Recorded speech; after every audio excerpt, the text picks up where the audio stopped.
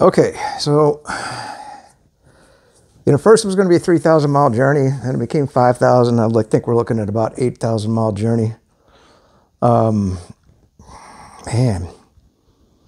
Man, preparing for this thing has just been insane. Boy, if you want to make sure you're prepped and ready for Armageddon, make sure you go on an 8,000 mile journey. So I'm just continuing through everything. You got the GoPro videos now. You got the Samsung Galaxy S21. You got the Toyota Prius Prime videos. So what's the latest things I've run into? I just got the bill in the mail that I got to run over to the tax collector's office and pay my wife's registration on her gas-guzzling Toyota SUV getting 22 miles to the gallon. Have no idea what she's spending on gas. It gets charged to the joint account. I guess I could add it up for a month. I'm getting, 133 miles to the gallon around town and 75 miles on the road. Woohoo! So what happened was I was loading the backpack and equipment into the car, the Prius Prime, because it's hatchback. Which is nice. That's convenient. I like it better than having in the trunk on the old Sonata. And I scratched the bumper. So I'm looking at, when I'm going to be taking stuff in and out of the car, I'm going to tear up that bumper, man. I mean, that's a big gripe I got about the Toyota Prius Prime now is the top of the bumper is actually painted. If you look at like an SUV, usually that's like a plastic surface that you can just abuse, right? So now I'm thinking that I should go back to Ocala Audio and put that 3M film over top of the bumper. Otherwise, on this 8,000 mile journey now, I'm going to just scratch the living crap out of it. So you're saying, oh, Kirk, you're stalling. No, man, I'm just trying to weapon up as best I can for the journey. But let's talk about a couple things. One thing I don't think I've ever mentioned in the videos is, who is my mic? This is the Powered Wise mic. And, I got the cord attached. I know it's inconvenient, and you can get them Bluetooth mics, but they cost $100, man. I mean, I think I spent like $20 on this mic, and, for me, it's perfect, The other thing I didn't show you was this GoPro came with this really nice case, and so what am I keeping down in here? I'm keeping all the accessories. So this would be for the phone if I was going to use the selfie stick with the phone. And this is for it's another mount for the phone. I was trying to find, here's the one, and this is the thing what is most useless is this is just a sticky pad, and you can mount this on top of like a motorcycle helmet, but it's a one-time thing. I mean, once you mount this, you're screwed. So if I want to I have a second motorcycle helmet because I have a half helmet and I have a full helmet, depending on, how aggressive I'm going to be on the motorcycle. So, it's not removable. And what are you going to do? Buy a bunch more of these? I guess you could. I'm not made of money, man. I just can't keep spending the money. So I just thought I'd get back to the gear just a little bit for the trip. Because I couldn't get out today. It rained again, and raining tomorrow. And could I have made this video with the GoPro? I could have. I want it to be an action video, man. And I thought, okay, thoughts go through your mind. I was going to do the big hike down into Marshall Swamp and just get crazy. It's just so wet. I mean, it would just be mud puddle after mud puddle. It'd just be disgusting. No, we'll just go to the park and we'll just make an easy video. But I just thought I'd kind of show you a couple things. These are the booties that I was talking about. Okay, I don't even remember when I bought these. They're neoprene, and you want to put some protectant on these. And it's not Armor All. What is it that I use? The 3M or I can't remember, 360. It's the 360 protectant. And you got to spray it on this neoprene just to preserve it. And look how good a shape they're in. And these are going to be great for me getting out in the streams and hiking around with all the cans and loose debris. I just kind of wanted to go over some of the gear. I mean, this is just a kinetic jacket for cold weather, because you know what, I'm getting up on October. Never in a million years thought it would take me, what, 3-4 months to get on the trip. But I mean, it's just one damn thing after the other. I've already trimmed the bushes. So what did I do? So now it's been so wet, I can't, because I've got rock all around my house. And that was a big mistake that I made when I moved to Florida, is you got to blow all that debris out of the rock. And then it, you know, anyway, don't get me started. All right, so, you know, got that, and this is just kind of a merino wool shirt, and I'm going to have all of this clothing along.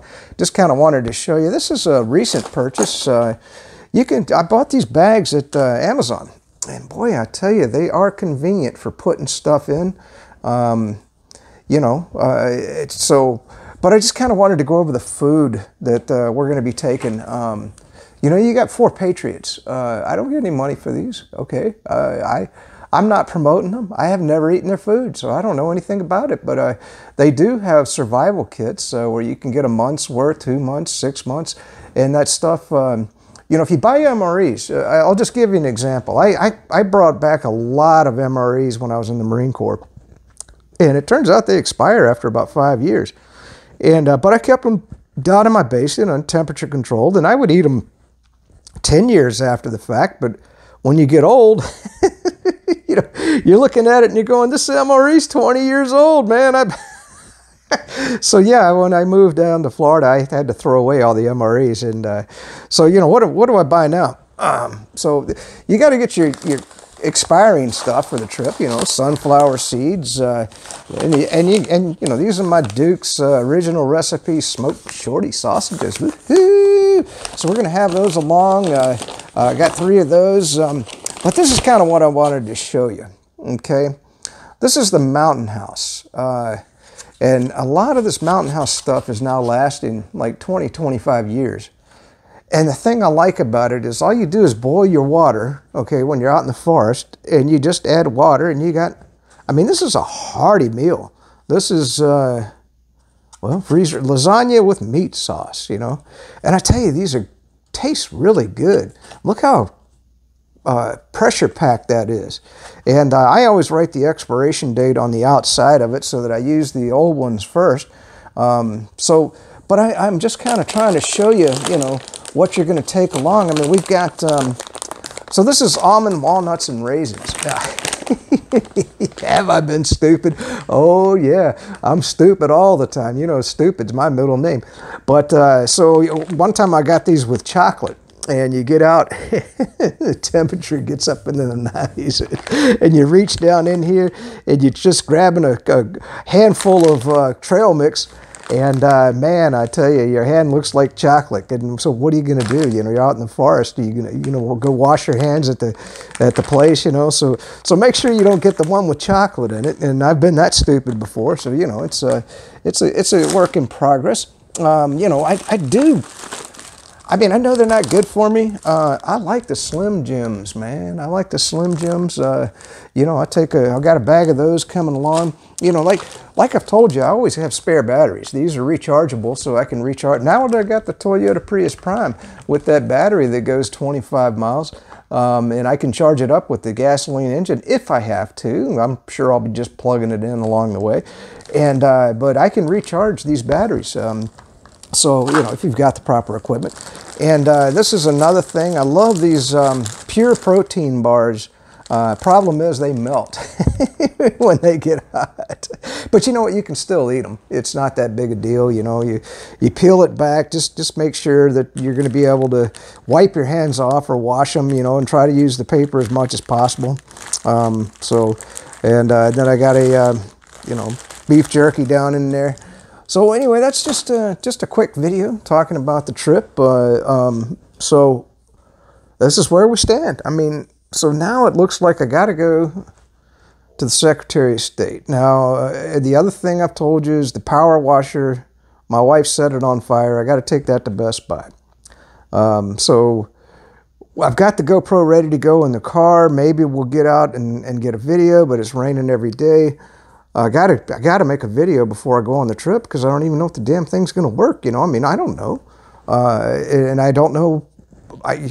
Does it have audio? I mean, I guess I'll just be talking to the camera and see what happens. I'm used to this phone, but I can't vouch for that. And then the other thing, and boy, my wife went ballistic tonight. Holy moly, I tell you, these Democrats are something else. I told her this house is my fortress of solitude. And so when I come back from an 8,000-mile journey, I want everything working, okay? So, oh, you know what? I was going to, well, I'll just tell you about it. If you go up to Amazon, I'm going old school. You know, I could fix that ice maker. Probably cost me $800 on the refrigerator. I'm not going to do it. I'm not going to do it. If you go to Amazon, I found they're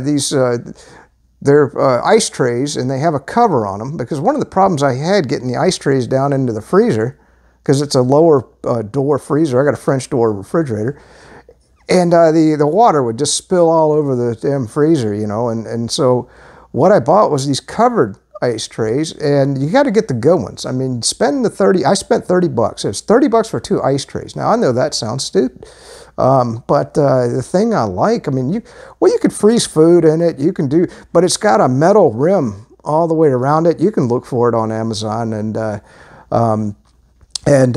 then what you do to get the ice cubes out, you just set it on the counter, let it melt for about 3 to 5 minutes or so, and then they just, because it's silicone, man, they just pop right out. So I'm going old school, man. I ain't gonna fix that damn ice maker. This Chinese junk that we buy. I mean, a Whirlpool refrigerator. I call them out. I mean, you know. So I'm just not gonna worry about it. And if my wife wants to fix it, she can call up. She can do what she wants. I mean, you know. So whatever. You know, she's a Democrat. So there you go. That's kind of where we are. So you look at it, I got to get and so how am I going about fixing the bidet? Because, you know, I have problems. Yeah, because we talk about that in a lot of videos, and I don't want to get personal with it, but I do have a bidet in the bathroom, and it's broken right now. So, you know, what am I going to do? I thought, well, I will just order another one from Amazon, but I can't order the same brand that I just broke on its own. So I thought, well, you know, maybe I'll look at some other brands. And then I thought, you know what?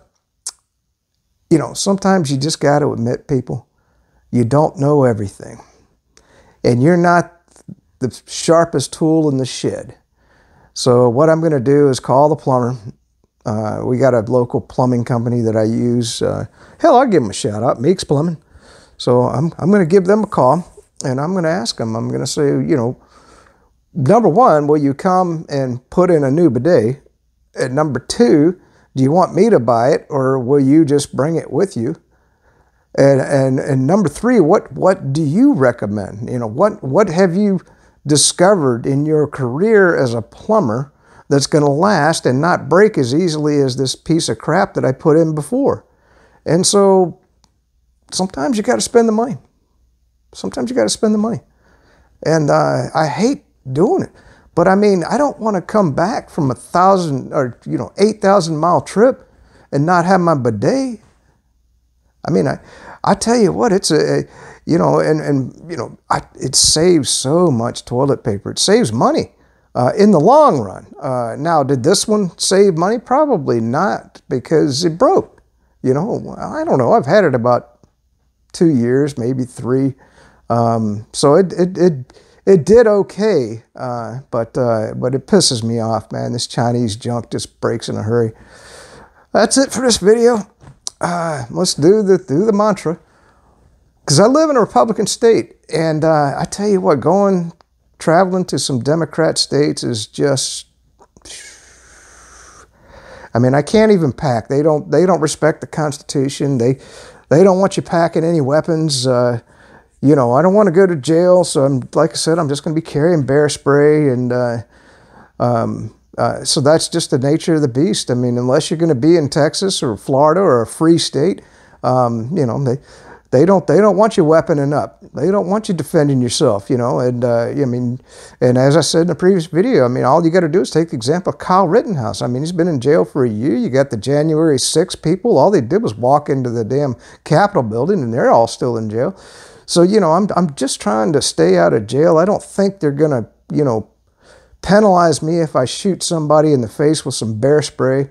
Who knows? I mean, they probably, I mean, in a Democrat state, they're all crazy. They're all crazy as far as I can tell.